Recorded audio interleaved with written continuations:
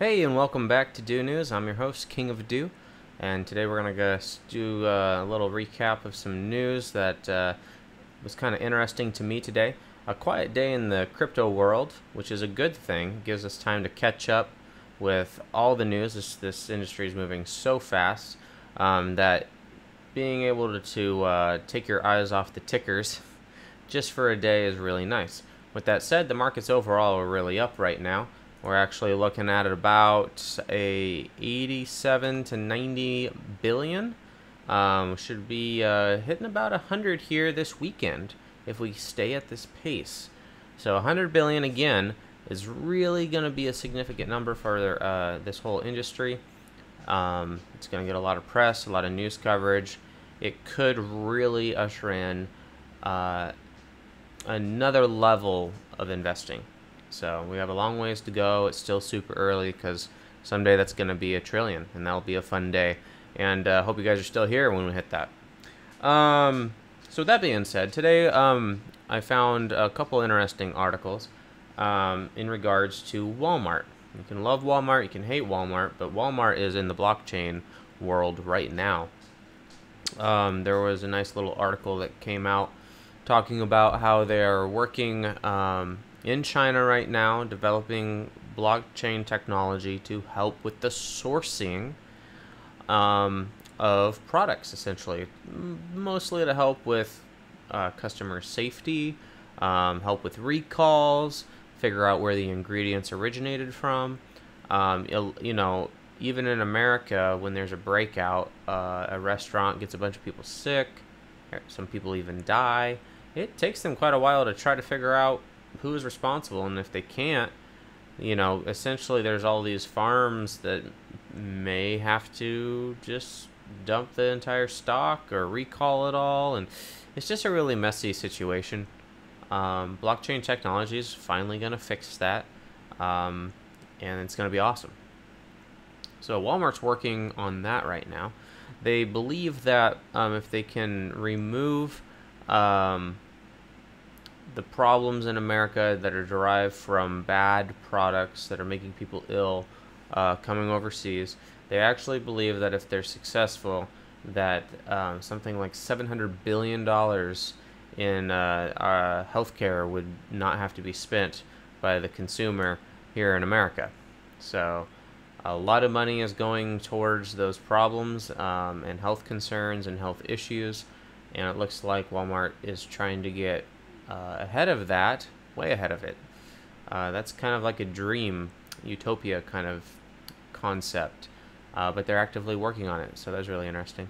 Other proof of Walmart in the news I saw was, this was actually shared with me by my CFO today, in that there was a patent by Walmart essentially using blockchain technology for their drone application. So you guys are all hearing about drones, and it's the wave of the future, things like that.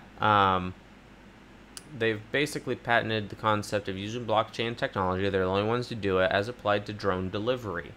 I've talked about on this channel before about how the delivery system through blockchain technology is going to be more transparent, more secure. There'll be less lost packages, etc. And it's better for everybody. It'll lower insurance rates, the price for insurance on packages and things like that. It's just a win-win-win all the way around. So essentially the concept is that they were kind of patenting this idea that the drones would basically interact with a locker. If you're familiar with locker systems, it's where you can go and pick up your packages, kind of like a post office box, but sometimes they're in a gas station or at a store, and it drops it off there. It's my personal belief that in 20-30 years, every single neighborhood will have its own locker. Just last week, USPS launched a big campaign trying to convince people to install a new mailbox, which is extremely large. It's a very large mailbox that will help facilitate, you know, probably more than half of packages that people have delivered to their home. The idea being is it's really, really hard. That last mile, those last few steps that someone has to take to deliver your package is the worst part of the entire amazing logistical system that we have here in America and around the world, really. It's just so hard for these delivery guys to decide what to do. They're in weird places they've never been before. They don't know if they have the right door sometimes. They don't know where they should leave it. They don't know if it's safe to leave it there. Packages get stolen all the time on people's doorsteps. Some of these guys have people following them around, stealing all their packages. It'll be like a crime wave through a neighborhood one day, and that's not good for anybody. It's not good. It's not safe. So, in the future, there'll be like lockers, but for neighborhoods, and that is going to make delivery much easier for the individual to drop it off and make sure that it gets in the right place. But here's something even more unique: is that blockchain technology, on top of the drone application, would actually allow a drone to confirm which box it put it in. If you've ever lived in an apartment complex, you've probably gotten someone else's mail more than once, and vice versa. So that basically can be prevented with the technology that Walmart's been working on, and they patented it. And that's really exciting technology. That's cool.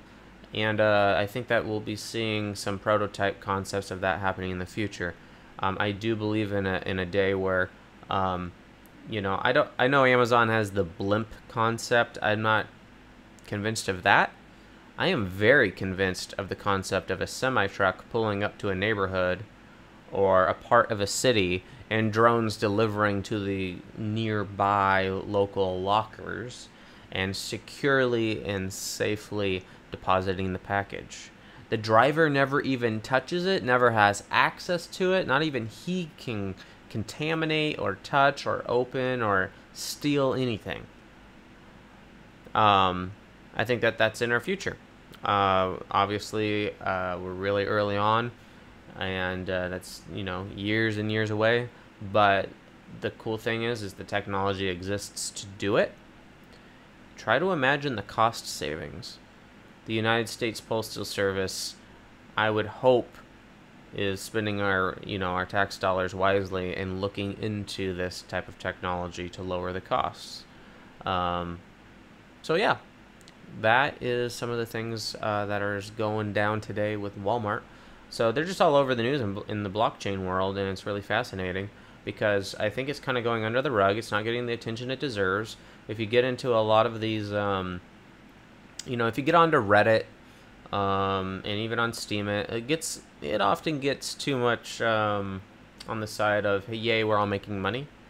You kind of have to dig to really find what's going on in the industry, and if you really do that, that's where you're going to find the best investment opportunities. And it's something that you've just got to take the time to do if you're really looking to capitalize on the opportunities that blockchain offers. So just keep that in mind, guys. Okay, moving on. Wagerr ICO. Some people brought this up. I originally was planning on doing kind of like a deep dive into it. However, that wasn't possible. The white paper was released the one day before the ICO, so today was the ICO. They released it yesterday. So it wasn't enough time for me to dive into it and go through everything and actually lay it out the way that I would hope to lay it out. I did read the entire thing. I think it's very well done and well thought out, but it's a little bit scary for me, personally. It is a private blockchain. It is its own blockchain.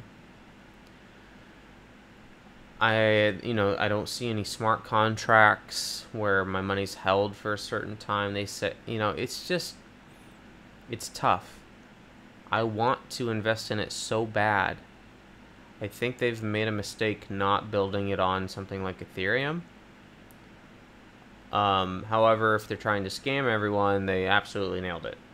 Like, tons of money is pouring into it. So, I love the concept. I think it's desperately needed. It'll completely disrupt that entire industry. When I read through it and looked through it, it reminded me a lot of like 2004, 2003, the really early online poker sites like PokerStars and Full Tilt Poker, and really reminded me of those and how fascinating that was. And you could actually like gamble online and things like that. It was really, really fascinating. But this concept of decentralized gambling already exists. It's out there.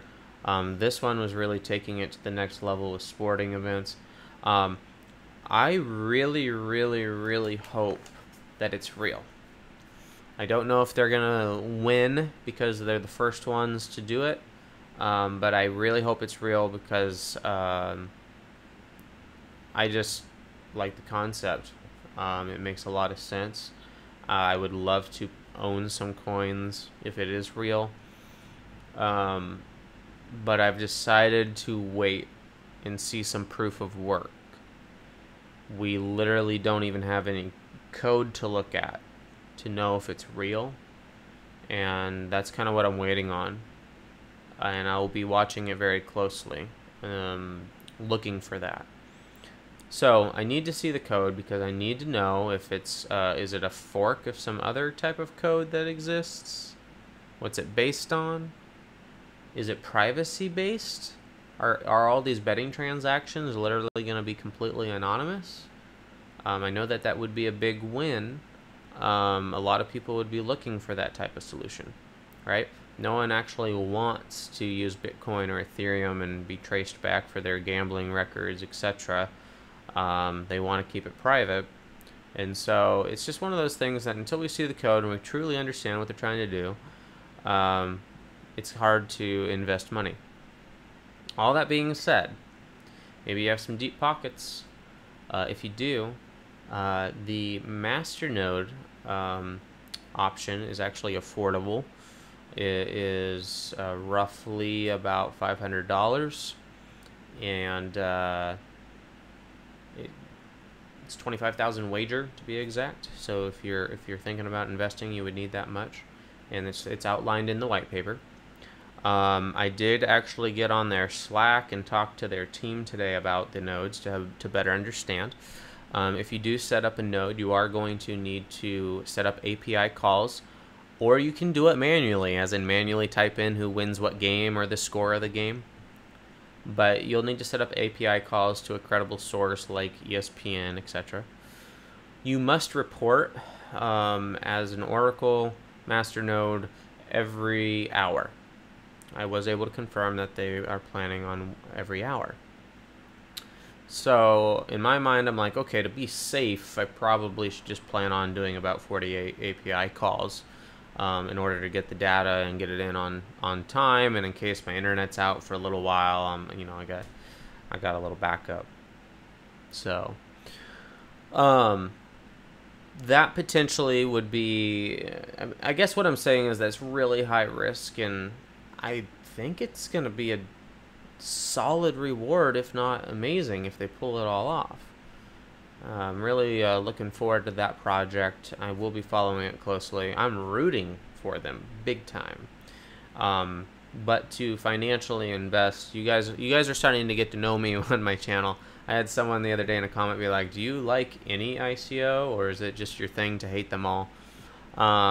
It's my thing to make money. So I look for good, sound, solid investments. I look for good leadership, good governance, both in the team and in the actual blockchain governance, digital governance system that they build out. I look closely at that. That's really important to me because I think that there's good governance, bad governance. I've seen people create governance in coins where it like backfires, to where the community that wants to join feels like they can't because there's these people in charge and it feels a little too centralized. And so I look at things like that. I also look for real value. Wagerr definitely has value. It totally makes sense the way that it works. 100% super clear. The ecosystem is there. So if Wagerr isn't real and they just ran away with our money, then somebody else is gonna do it, because it just makes perfect sense. That's why I'm really rooting for it, because everything I've read in the white paper is like, okay, I just want some proof of work, guys. Gotta release some code first. Don't just ask for money and just not have any code to share. If it's that easy, then we just all need to get together, everyone watching this channel, let's just create Do coins, and we'll start an ICO, and I don't know, we'll just say that, you know, you can trade your coins for Mountain Dew or something, and it's like people will just hand us money. We don't even need the code, right? So I don't know. That's what it's starting to feel like out there. The amount of ICO requests I'm getting in my comments is starting to make my brain melt, because I know there's a ton out there, and I've always been overwhelmed by it. But now you guys are starting to bring to light ones that are like, where in the world did that come from? Some of them are super fascinating. Others, I'm like, what in the world's going on here? this doesn't even make sense. But there's just so many ICOs that we can be picky, guys. You know, don't get caught up in all the hype. Just because we've had this huge bull run over the last few months and everyone's making lots of money, and all your friends are like, actually believe you now because now you have all this money or something like that from your investments. Let's have some patience. It's still early on. Right? The biggest, best internet companies that exist today, they weren't around in the early 90s, right? Almost every company around in the early 90s is they're just off the map, they're gone, right? Even the really big ones like AOL, right? I don't know, I think they might still be around. They're owned by somebody, I'm sure. But but when you look at the history of the internet, and approach Bitcoin the same way, and approach Ethereum the same way, and start trying to understand what they are and where they fit into the ecosystem of what this will become. And when you really just kind of slow things down, like a day like today, when things are nice and easy, nothing crazy in the markets happening, there's no whales dumping or pumping, on these calm, beautiful days, it's nice to just remember that there's a lot of time in front of us and a lot of opportunity. I know we all dream and fantasize of, you know, getting rich tomorrow, whether that's you own Ethereum and you know it's gonna be a $10 coin, or you're dreaming of NEM being $5, or you're dreaming of you know, Dash going to the moon. You know, all that aside, it's gonna take time. It will not happen overnight. There will be massive gains. There will be amazing losses along the way. But overall, make sure that you guys are investing wisely, you're diversified properly, because it's a long-term approach, right? Go back and look up what it would have been like if you just diversified back in even the mid-90s or even the late 90s when it comes to the internet. Just go back and look and see what that would have been like, right? You would have had a ton of crashes, but you also would have struck some gold. Big time. Big time. And that's true for most markets like this, guys. That's historically the way it works. The best part about this is like you just got into the Silicon Valley market before it was what it is today, right? Well before. And you're actually in that now. That's super exciting to be a part of that. And but you don't want to put all your eggs in one basket, right? So it's tough. Everyone has a limited amount of money, limited amount of resources and time. So picking out what you want to invest in and things like that. Be smart about it and take your time. You know, sleep on it sometimes. Even today, I got out of some positions in my portfolio just because I was like, well, do I really believe in this one in 5 years? I really like what they're doing right now, right? And what they're accomplishing. But when I started comparing them against their competitors or other solutions, I'm really like, do they really have that X factor to be that ridiculous you know, to be that ridiculous 10,000, 20,000% gain. And many of them are probably, you know, maybe some of them I let go will be thousands and things like that. But I just didn't believe in the exponential return. And they were smaller positions, and I just said, you know what? These smaller positions, I could sit here, and sure, I might come online one day, and they may have doubled. Cool. But I'd rather be better diversified in things I actually really believe for the long term, the real movers and the shakers. I will still put money into things like ICOs. I still put money into some of these smaller altcoins, but at the end of the day, I want to make sure that I have funds available for the long haul. I want to, even when I have some of these just go to zero, I want to make sure that I still have money available to be putting into the coin that no one's ever, that's not even out yet. The coin that hasn't even been conceived in one's mind yet. That is still out there. It's still waiting for us, and we just need to be patient. So do forgive me. I am quite critical of a lot of the ICOs and things like that.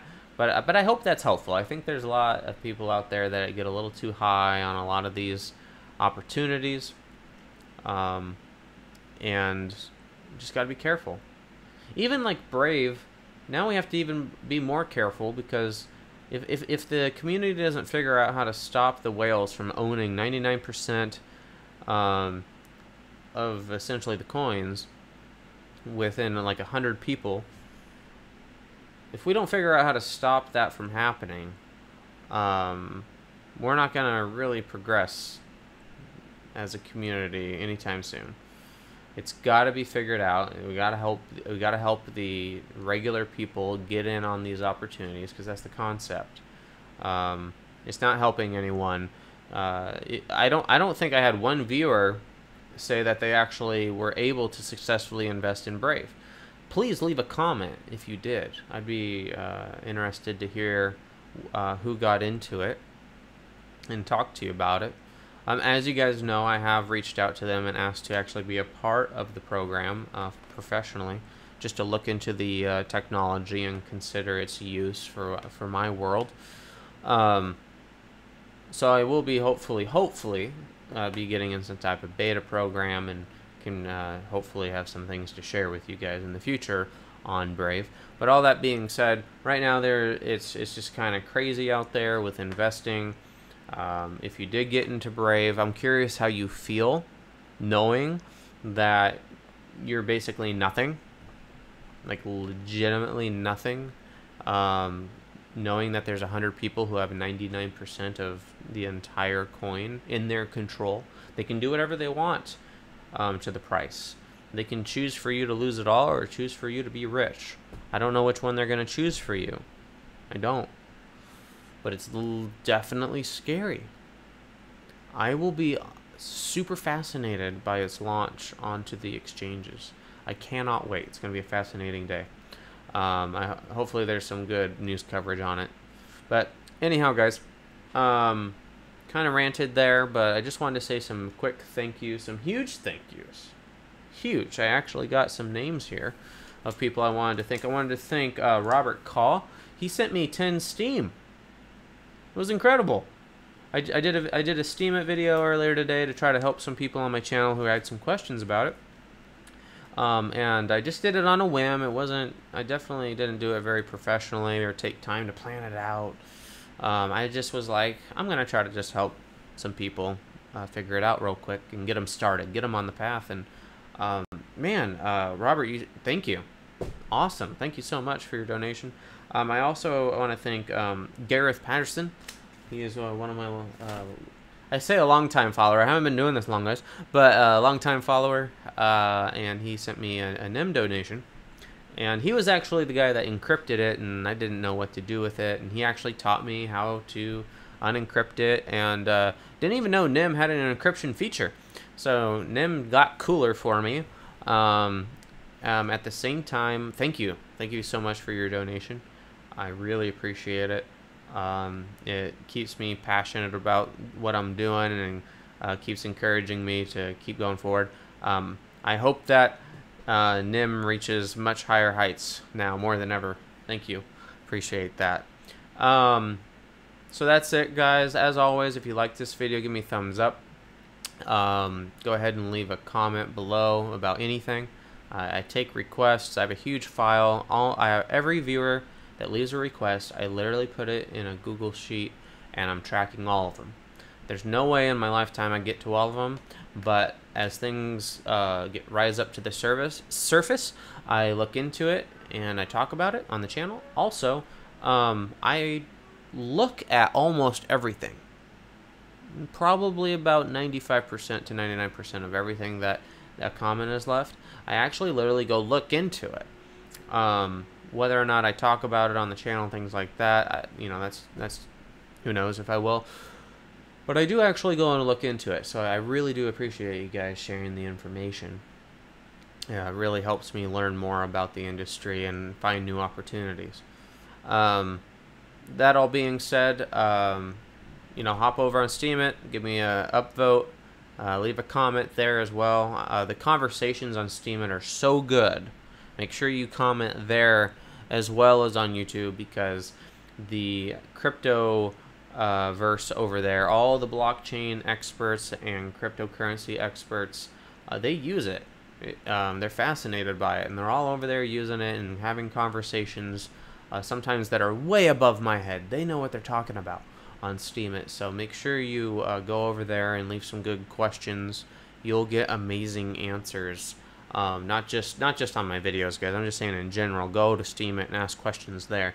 Way better quality than you would ever get on Reddit. I promise you that. So anyhow, that's it for today. I hope you guys appreciated this episode. Again, if you like this type of content, go ahead and subscribe. I'm here almost every day. It seems like I'm here every day. Am I here every day? Pretty sure I'm here every day for you guys. I try my best to be here every day. Oh, by the way, kickball team, got our butts kicked. It was sad. But there's always next week, right? All right, guys. Appreciate your time. I hope you guys are having a great day, and make sure you appreciate the days like today, where everything's kind of up and you're making good money. So be thankful for where you're at. Be thankful that you're here and you're in the game and you're a part of this amazing community as well. I think there's so much opportunity, not just investment-wise, but just opportunity to be a part of something that is so incredible. So I'm glad you're here for the ride. I hope you guys will stick around with me for all of it. And with all that said, I am the King of Do. May the Force be with you. You guys have a great night.